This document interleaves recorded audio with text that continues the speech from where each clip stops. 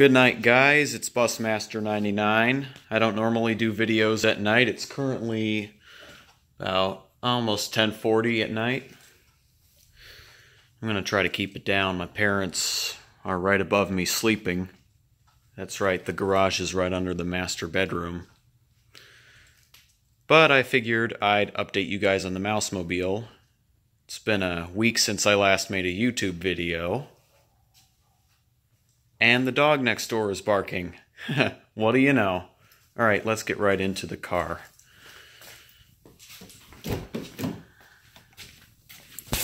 Whoop. By the way, guys, if you haven't turned off your start instructions, I highly recommend you do so, especially if you know how to do it, because it's really not necessary for the car to tell you every time unless you're a new driver. Because if you turn that off, you get the logo display, as you saw earlier. I don't know how to get it to come back. But anyway, I'm going to turn on the accessory power. Only I can get this stupid thing to focus. Alright, accessory mode. Oh, looks like the ignition needs to be on to see the mileage. Yep. So as you can see, I need another oil change. What do you know? I've got about 54,500 miles on the clock. I do drive this car about 250 miles a week for commuting to college and back. And it says I have about 85% fuel in the tank.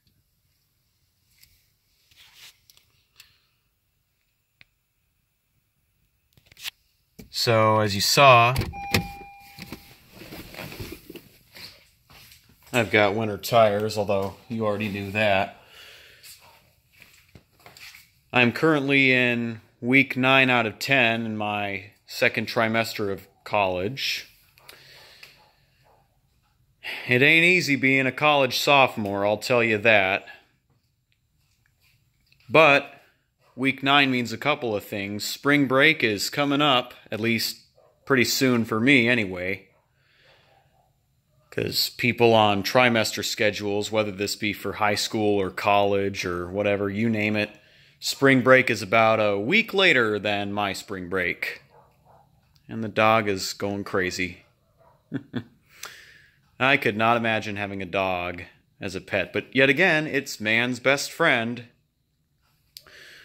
I also tried upgrading my high beams to LED, but I couldn't do that because for some reason, although I bought the right bulb, and they are the high beams for the Civic, so the 9006, when I connected them and tried the high beams, they did not turn on.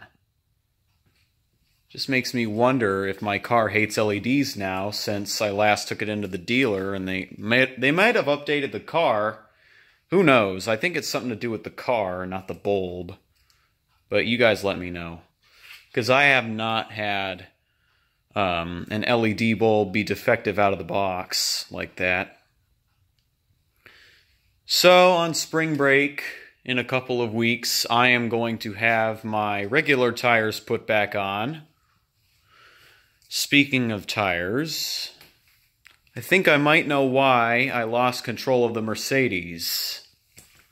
The front tires are more worn than the rear tires.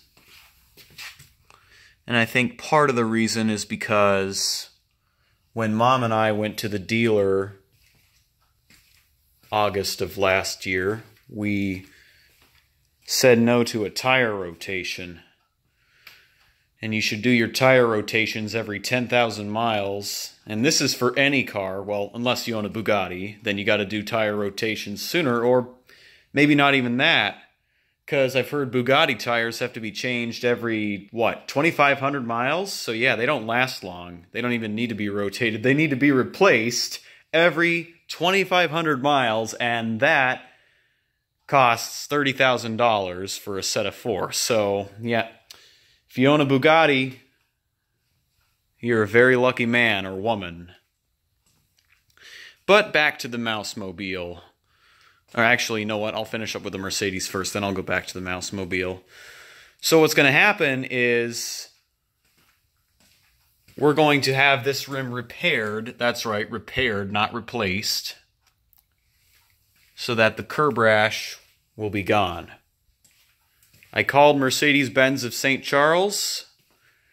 They quoted me for around $175 to $200, which I'd be happy to pay for. I make plenty from YouTube. And since I caused the damage, I'm going to pay to fix it. Only seems fair. Because after all, we're going to be keeping that Mercedes for another 7 years. We're doing a 10-year run on it. We've had it since 2016. Who knows if I'll still be making videos then, or if YouTube will even allow creators to make videos. Probably. But anyway, oh yeah, we're also getting winter tires next winter, or before next winter for the Mercedes, so that we're prepared.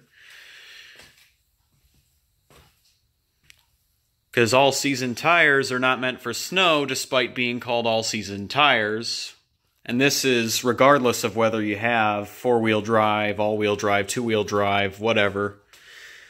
Fun fact, this car with winter tires drives better and is safer in the snow than the Mercedes with all-season tires and all-wheel drive. Interesting. But yeah, so 2 weeks from now is final exams week, and then after final exams, I'm on spring break. And then I can get this taken in. I'm going to have the regular tires put back on, like I've said, and I'm also going to have the oil change done. So that's pretty much it for this video. The mod. I might do a video explaining why I installed an Acura switch, or turn signal stock, in place of the Honda one.